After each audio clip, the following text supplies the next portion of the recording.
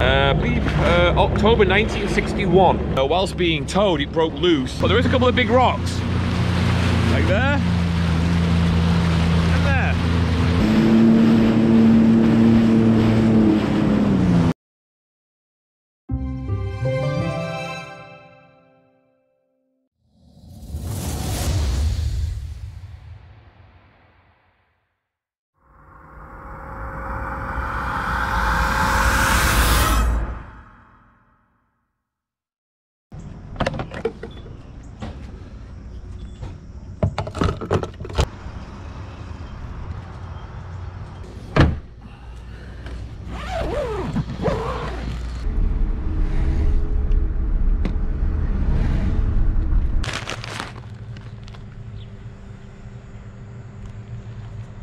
Right, we're down here at the boat launch at Crystal Beach. It's pretty quiet right now.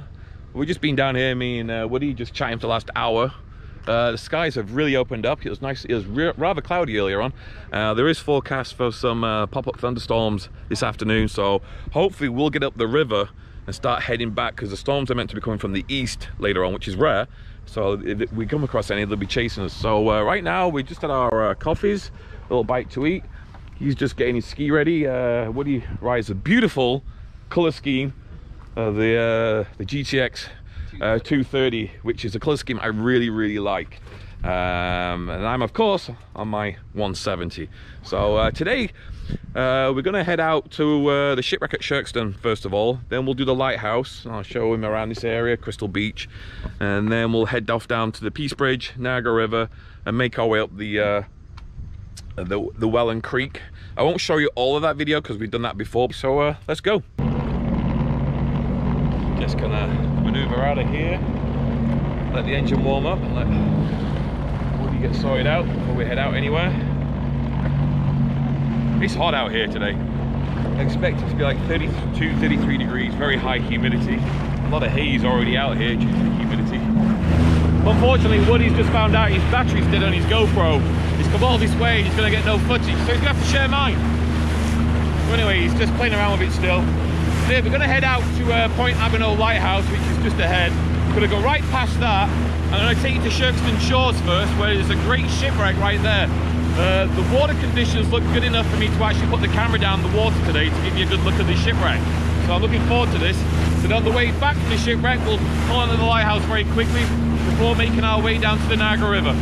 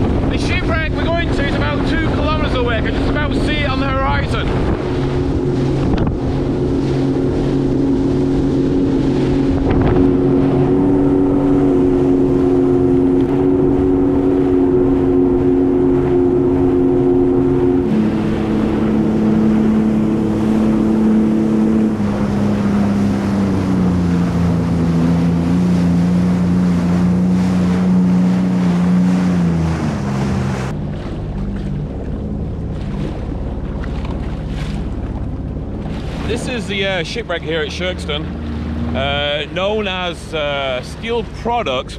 That's what it's his last registered name anyway, but it also was known as Venus. It became shipwrecked out here, I believe October 1961. It was being towed to be scrapped, and whilst being towed it broke loose and became stranded here in the shallow waters of Lake Erie here at Sherkston. And it's been here ever since 1961, and it's great to ride through. It's so shallow you can see. So what happened is, apparently over the winters when the ice formed, people come out here and try and salvage as much of the steel as they could, especially in the 1980s when steel prices rose astronomically. People will come from shore in the winter, come out here and start scrapping it. And that was until a bulldozer they were using fell through the ice, and that's scrapped that idea. And ever since then, this is what's left of it, this shipwreck. And I'm actually sitting right on top of it right now still. So I'm gonna put a camera down there and see what we can see. So I'm gonna turn my cedar around and we'll put a camera down.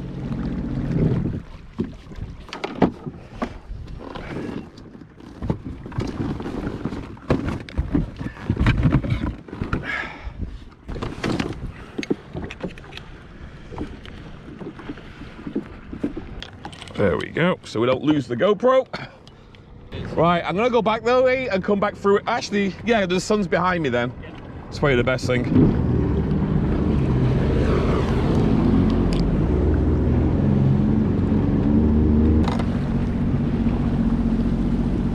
All right, this is what we're gonna use to put the GoPro down there. Get it down about 5 feet. Let's see what we can see.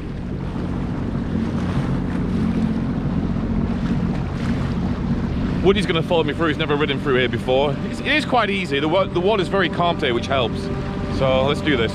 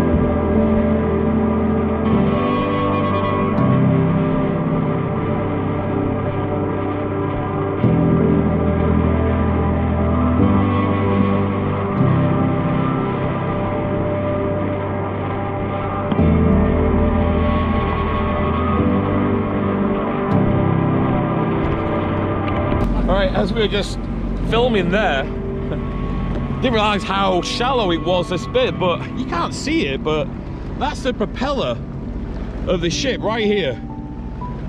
The tip of it is probably only about 2 feet under the water there. That bit's a bit lower, but that literally is probably about 2 feet down.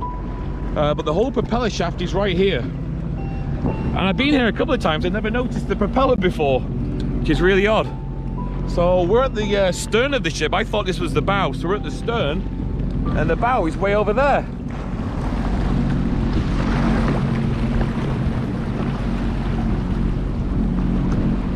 That was awesome to see, like absolutely fantastic.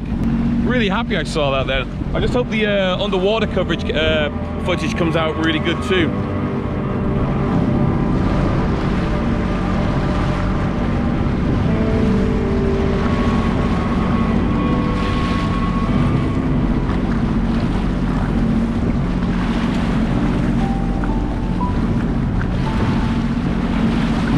Over the years, this has become a very popular place for people with kayaks, bringing out the snorkels out here and going snorkeling, and possibly even scuba diving.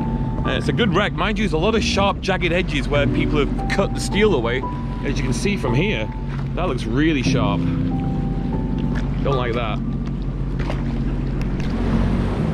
All right, that was the shipwreck over and done with. We're now going to proceed up to the lighthouse, which is over there. But this area here, this is Sherkston. This is Sherkston Resorts. Stretches from all the way over there, all the way to there. And that's where Pleasant Beach ends, which is the public bit. So this is a very, very, very busy place. Sadly, a lot of incidents have happened here over the years. On the water and also at the park, but also on the water. A few years back, apparently a couple of jet skis collided and a few drownings. The water is very dangerous here. People don't realize how shallow it goes very quickly. And right now, the water may look quite calm, but within seconds, I've been out here before, within seconds, you got 3 or 4 foot waves, and within minutes, you could have 5 to 10 foot swells, especially further out. So Lake Erie is a very, very dangerous lake. And most of the people that come down here to Sherkston are from the city and don't ride very frequently, and they're unaware of things like that. But lovely sand dune over there, and some nice sandy areas along the shoreline.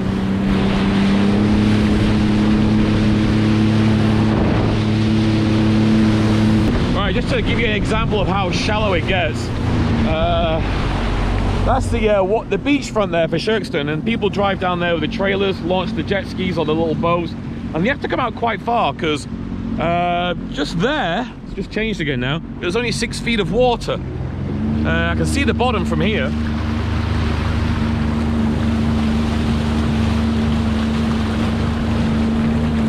It goes shallow very, very quickly, and I remember seeing beginning of the year there was a vehicle that got stranded out here launching a jet ski.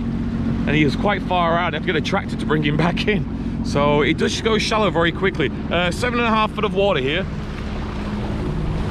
And we're easily 300 meters away from the shoreline.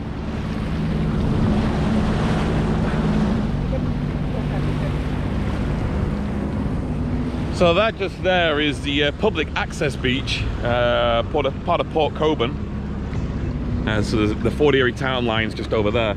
So all that is Sherkston, private, and that little squidgy bit between my fingers and thumb, that's a public access beach, and that will get packed later on, but it's very limited parking there, and there's a lot of private areas. So it is a beautiful beach.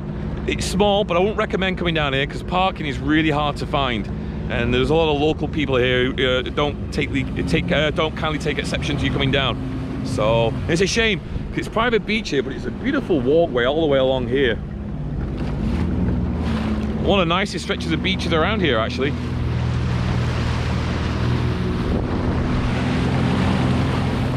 Right, we're going to follow the coastline now and make our way up to Point Abino, which is just beyond the bend there.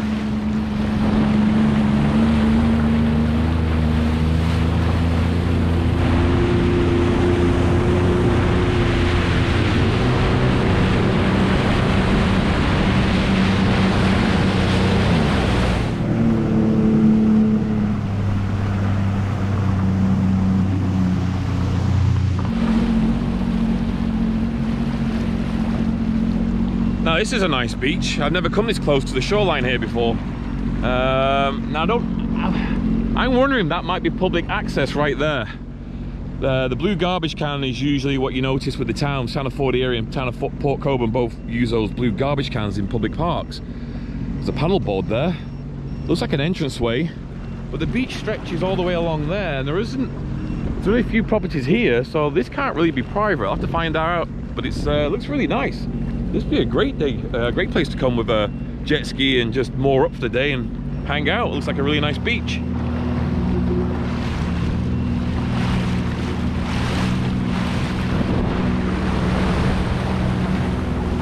Four feet of water here, sand bottom. So I did see a rock over there, concrete slab sticking out. But overall, it's very sandy here. Oh, there's a nice property. So I'll look at that property quickly.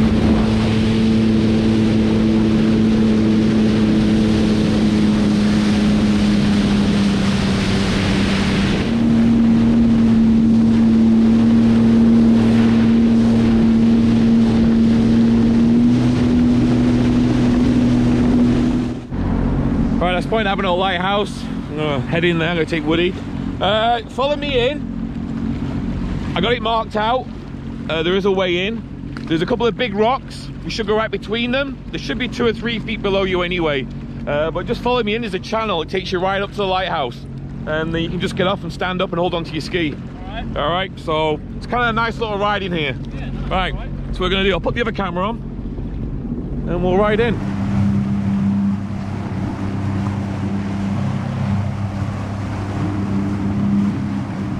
Been here a couple of times already and I've already marked it out, so I've got a nice little path to the lighthouse that not many people have figured out they can do, which is good really. But there is a couple of big rocks, like there and there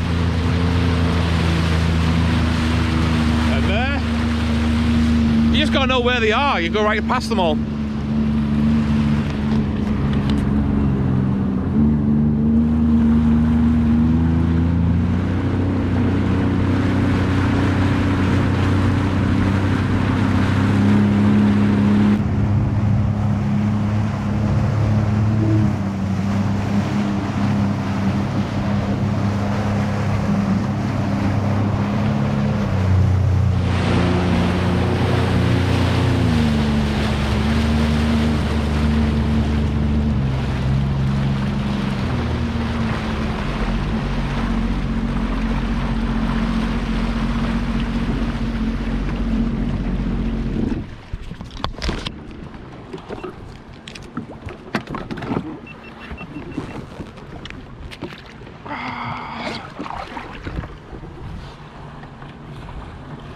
Shut it off. There you go. You got some beach. Just try and jump in now, you'll be alright. Yeah, you're going more of the shallow end. There you go.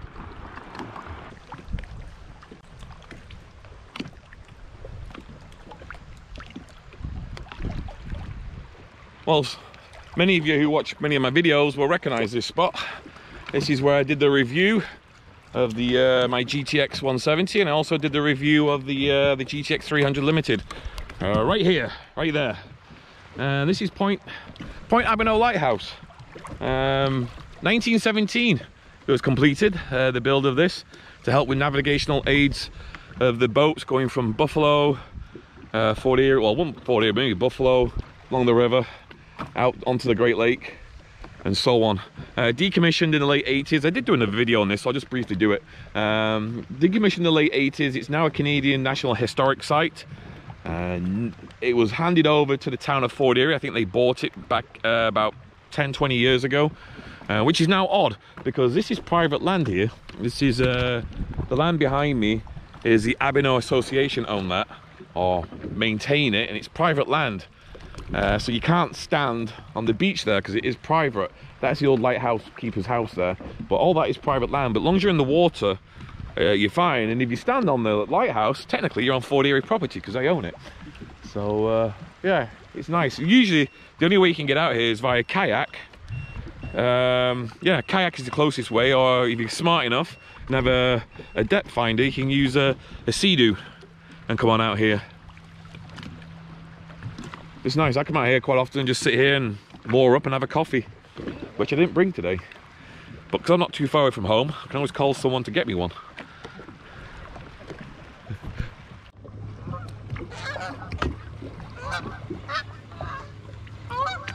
Alright, believe it or not, we spent about 45 minutes here just chatting away. So anyway, we're gonna...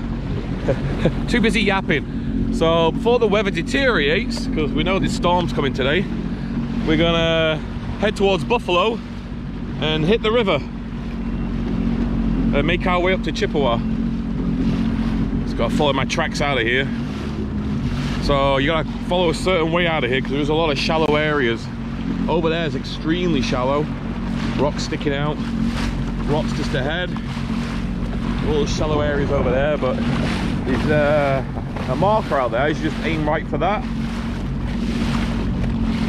And about half of the way out, you can make a turn and you're fine. So we're in 3 feet of water still right here. Getting to 4 now.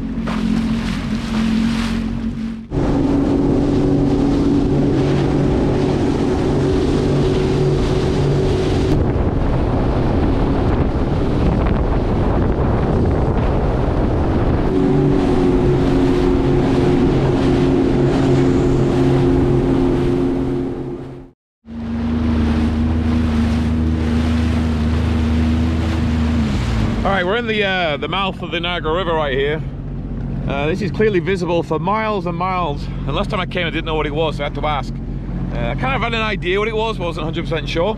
So anyway, it turns out that is the pumping house for the lake water of Lake Erie, which then becomes the drinking water for the whole of the city of Buffalo. So this is the pumping station for the drinking water. So all that water gets pumped into here, gets treated somewhere else, and then that's the water for the city of Buffalo. And of course, that is the city of Buffalo right there. And more geography facts, because I love my geography. The second most populated city in New York State. Of course, New York being the top one. And in the distance, I can see a warship. It's funny, I've been down here several times, I've never seen it. I don't know if you can see it just on here, but it's right there. Of course, it's probably a floating museum. But anyway, we're at the mouth of the Niagara River. I'm going to be taking Woody down here, so I won't be showing you too much video footage because we've been down here before. So, but I'll post some highlights if anything happens, put it that way. It's always fun going under the Peace Bridge, put it that way. All right. But we're just sat here right now. It's actually very calm right here for the river. It's usually a very fast flowing current, but right now it's pretty calm. It's always fun coming down the Niagara River. I never get bored of this. It can be so calm at one end, as soon as you hit it, it really changes. Right, we're gonna go under the arches here. It's really starting to pick up the pace now. Oh, okay, it's oh! Choppy. Okay, that's the worst bit.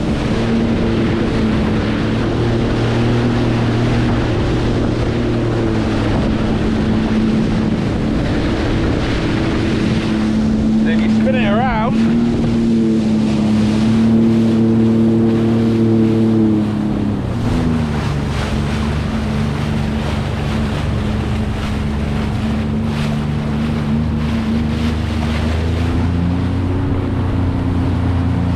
Says I'm going forward 6 kilometers an hour, but I'm actually going backwards quite fast.